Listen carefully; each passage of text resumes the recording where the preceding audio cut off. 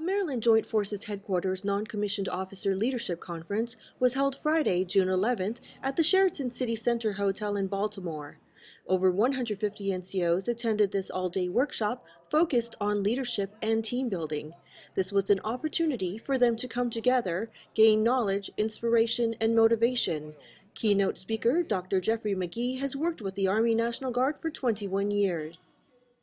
To get someone to take ownership, you have to know how to motivate them. You know, you have to be able to make sure they understand the mission so they're working the right way. That's what leadership is about. It doesn't matter what your rank and title. The speaker is very motivational. He grabs you with the different topics and the points that he brings up, and I find it interesting because I can relate.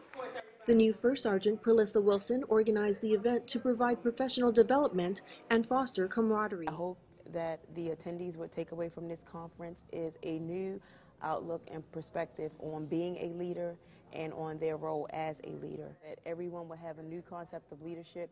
They would take responsibility. They would be accountable for their actions and know the tasks ahead of them and look at mission first and make sure that we're taking care of soldiers, which we've been charged to do.